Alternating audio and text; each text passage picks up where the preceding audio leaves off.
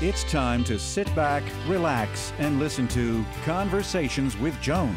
Conversations with Joan will inspire, motivate, and empower you. Live your best life now. Listen, learn, think, and decide. And now, here's your host, Joan Herman.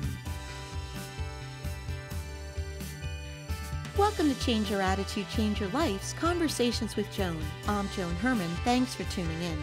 Conversations with Joan focuses on topics that are important to your life, from health and wellness to professional development to personal well-being. Change makers join me to share their insights, tips, and strategies so you can thrive and live your best life now. Thank you for taking time for yourself, and thank you for letting us be a part of your life. Now, let's start talking. Women tend to over-prepare and underestimate when it comes to their own readiness to try something new. Today's guest, Emma Isaacs, didn't draw up a plan or list her goals. She doesn't believe in work-life balance, and yet somehow she managed to create a multi-million-dollar global organization and be recognized as a prominent voice in women's leadership, all while raising 6 young children. Emma's philosophy is to dive in head first and wing it. Emma is founder and CEO of Business Chicks. She's the author of the book, Winging It, Stop Thinking, Start Doing, Why Action Beats Planning Every Time. Welcome, Emma. Thank you so much for joining us. Well, thanks for having me, Joan. It's great to be here. So, Emma, let's start off by talking a little bit about your background. You dropped out of college and started a company when you were 18. Can you tell us about that experience? Yeah, absolutely. So you can probably tell from my accent that I'm not from here. I'm Australian originally and moved to California 5 years ago now. So we've been living in the States for that time. And of my 6 children, half of them have Australian accents and half of them have American accents, which is great. But yeah, the backstory is really that I've always been an entrepreneur. So I've never really worked for anyone else throughout my career. I started my first company when I was 18 years old. As you said, Joan, after dropping out of university. And that in itself was a little bit of a tricky decision that I made for my parents to accept. I come from a very academic family, and of all the grandchildren, I'm the only one without a university degree. But for me, I really felt sure that learning in a university lecture and it just wasn't for me. It wasn't going fast enough, and I really wanted to get out into the real world and experiment and learn things myself. So I dropped out of uni, and it was about the same time that I met someone just at a barbecue one weekend, and we got talking. She asked me what I was up to, and I said I'd just made the decision to leave university, but I was studying business and wanted to major in human resources, and she let me know she had a recruitment company. So in I went for an interview, got the job, and soon after, her and her business partner split ways, all very amicably. They were the best of friends. But as he was walking out the door, he turned around and said to her, if you're going to offer equity to anyone in this company, you'd offer it to that young kid sitting over there. And he pointed at me. And the reason he said that was because even at a very, very, very early age, I had realized that the way to get ahead was to have a huge amount of optimism and enthusiasm in everything that you did. So I would be the first to arrive at that office before 8 a.m. every single day. I'd be the last person to leave after 8 p.m. I made sure that I was, as useful and as helpful as possible. So I remember when I started in that company, the logo was a different color to the paint on the walls. So I got my dad in to paint the walls the right color. And I saw that we were all answering the phone in a different way. So I read a little manual of how to answer the phone. I just really tried to make sure that I was invaluable to them. So that's how I got my start in entrepreneurship. I bought into that business with some savings that I'd had through my one and only job waitressing throughout school and for those few months while I went to college. And that was my first business. I had that company for 7 years, and it was a great success. We built it to a workforce of about 45 people and won a host of awards. And soon after, a girlfriend invited me along to an event run by a networking organization called Business Chicks. And I remember thinking, oh my gosh, that is the worst company name I've ever heard. It's insulting to women. It's derogatory. I'm a feminist, and I believe in, equal rights for men and women, of course, but I advocate for women everywhere I go, and I'm a professional entrepreneur, and I'm not going to anything that calls themselves chicks. That's just not for me. And she said, listen, you must get over yourself and come along and experience this. So I went along to the Business Chicks event, and it was like nothing else I'd ever seen before. People were really supportive of one another. They were hugging and high-fiving, and it was just a really, really beautiful environment. And I remember going back to my recruitment company and encouraging everyone to become members. And a few months later, I bought that business. I heard it was for sale, and I bought the business. So that was 15 years ago now. We started with 200 members. We now have over 500,000 members across the globe. And, I'm still as excited about the organization as I was 15 years ago. So that's a little bit about the backstory, Joan. Well, Emma, when I received your book, Winging It, I loved everything about it. And here's why. So I had started a career after college, and I got married, and then I had decided to be a stay-at-home, kind of work-from-home wife and mother. And so then for the next 17 years, that was what I had done. And after doing that, I pretty much lost sense of who I was. And so all the work that I'm doing now is from a point of my life, in middle age, mind you, in my 40s, when I had really lost my identity and was trying to reclaim it. That was the seed of the work. What took place after that was, because I was changing our relationship, my 23-year marriage ended, and then my mother and my sister died. So within a period of 6 months, my marriage ended, I had this self-esteem crisis, my mother died, my sister died, my oldest son left for college, and so everything that I'm doing is from that period of my life. But the part that I loved about your book, when I go out and I speak or I'm interviewed, people will say to me, okay, so how did you create this radio show and this multimedia communications company and this digital magazine? And often I have to think about it, but honestly, it was because I was winging it. In the beginning, I had no idea what I was doing. I just went for it and figured it out as I went along. And so when you say, action, it beats planning every time, I'm a living example of your philosophy, and I wanted to share that with you. That's beautiful, and thank you so much for letting me into your story. And that's an incredible achievement to triumph over all that adversity. And I couldn't agree with you more. I mean, through my work at Business Chicks of building this organization, we've been very, very blessed to work alongside incredibly successful people. People like Sir Richard Branson, Arianna Huffington, Sarah Jessica Parker, Brene Brown, all these people I've brought out to both the US and Australia and toured with them. So I've got to spend meaningful time alongside them. And, it's the common themes are there. I studied these people, and what I learned, parallels your experience. They didn't know what they were doing when they started out. What separates those people from perhaps the people who are stuck and living in inertia is that they got into action. They didn't exactly know what they were doing. They didn't have a really, really set, clear plan for it. They didn't have a roadmap for how they were going to get there, but they just put one foot in front of the other. And as you did, they just began. And I think there's a real beauty and a magic in that. And really that's what the book is, based on. It's these learnings from these amazing people who have done just that, like you did. So, Emma, these are scary times that we're living in right now. Have you adjusted any of your beliefs due to what we're experiencing in the world today? Or do you think it's really the appropriate time to just go for something? Yeah, that's a great question. And obviously it's been such a challenging time for so many people, whether you're in business or not. And we have certainly had to adjust, perhaps not our thinking, but certainly adjust our business model, certainly adjust the way in which we deliver services. So we make a lot of our revenue through these large live events. So we'll bring 2,000 or 3,000 women together in a room and present amazing speakers. So when the pandemic hit, that part of our business was completely decimated.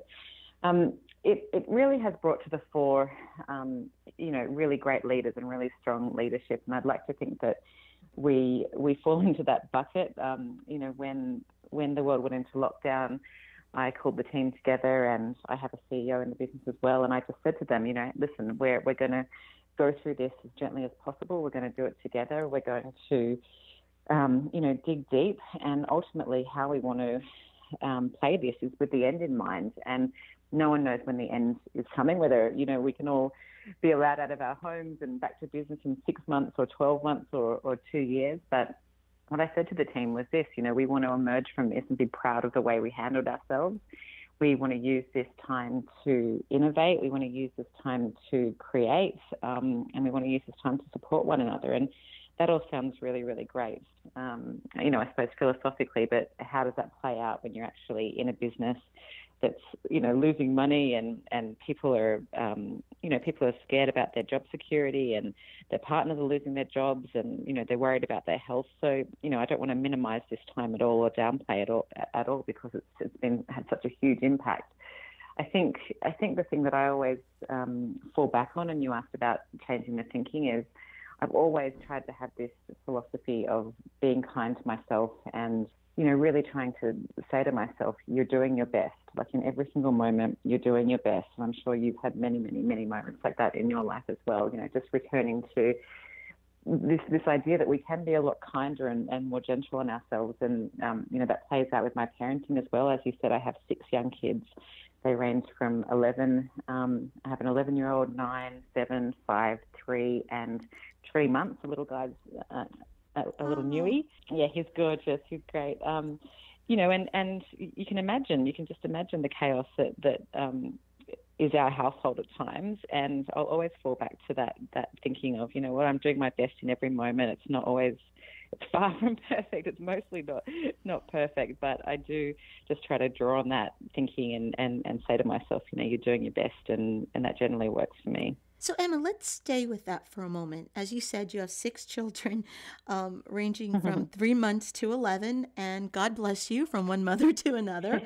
But, having 6 children alone without trying to run a business, it's mind-boggling. I can remember during the time when my children were little and I was trying to work out of the house, I can remember one day being on a business call with a gentleman, and I was literally locked in my upstairs bathroom with both of my boys banging on the door, and I was trying to sound professional, and finally the man let me off the hook and he said, "It's okay, I have kids." But what are some of your favorite hacks that enable you to get anything done? That's a great question. That's a beautiful story as well. And hasn't it just been wonderful in the pandemic, seeing humanity kind of, come to light. We no longer have to sort of hide in the bathroom and pretend like we don't have children, I mean, it's just been great. I've really enjoyed, we're all living on Zoom, and I've just released this book and I'm doing podcasts, and it's wonderful. And there's been many times my kids have walked in and the interviewer said, "Oh no, it's fine. Let them be." And it's just lovely to see that people are, truly these days, being allowed to bring their whole selves to work. So I think that's really, really fun. Okay, so let's talk about some hacks. Because I love this stuff. I mean, I think more than anything, what people don't realize is that time is your absolute number one asset, and we all have to get a little bit obsessed with, thinking about how we spend our time and where we put our time and how we can get a little bit more of it. And, constantly asking ourselves, is this what I want to be doing in this moment? Is there someone else who could feasibly be doing this job or task better than me, and perhaps faster than me, and perhaps, more cheaply than I can be doing it? Because we all know that, if we sat down and did an exercise and worked out how much we're worth an hour, we'd quickly figure out that we can get other people to do it for a lot more, a lot more affordably and effectively. So in terms of the juggle around the house, I'm really, really into systems. So, I make sure I have different places in the house. Like I've got 4 young girls and 2 little guys. So I make sure that there's, hairbrushes and detangler spray in like three places in the house. I make sure there's a pair of scissors in 3 or 4 places in the house. I make sure that when we get up in the morning, all the kids' lunch boxes are lined up in alphabetical order. I'm just constantly trying to look for ways that bring a little bit of order to the chaos and, help us all out, because you do spend a lot of time looking for things each day. I'm a big proponent of the idea of doing things now. So when you think of something that needs to be done, whether that's buying a kid's birthday present or, I don't know, booking a doctor's appointment, don't write it on a list and let it sit there for the next, couple of weeks. Just get into action and do it now. What else would I say? The systems are really important in terms of doing it now. That's another really great little hack.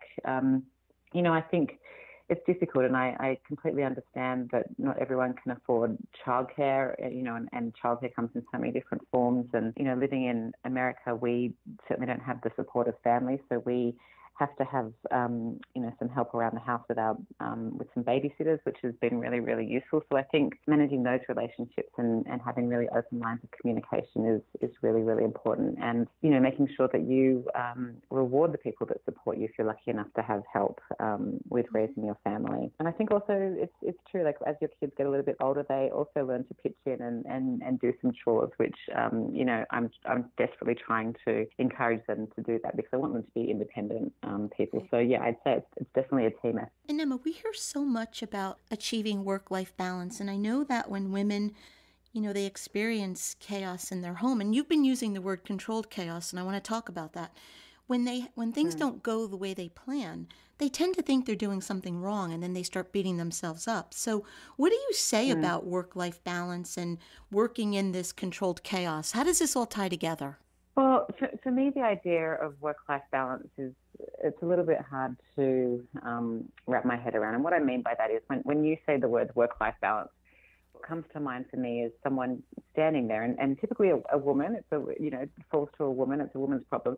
Typically a woman standing there with her arms stretched out, looking like a set of scales, and for me, the idea of work-life balance kind of means that you've got to have your work and your life perfectly balanced at all times in this kind of perfect equilibrium. And it's just not a reality that any of us can attain. It's completely elusive to think that. So instead of trying to strive for this, unrealistic ideal that we should have everything completely 50-50 all the time, I'm constantly just trying to be present in whatever activity I'm doing. So when I'm working, I'm trying to be completely present in my work. Of course, that's very, very hard at the moment, but, I will try and shut my door and say to the kids, listen, mommy needs half an hour to get this done.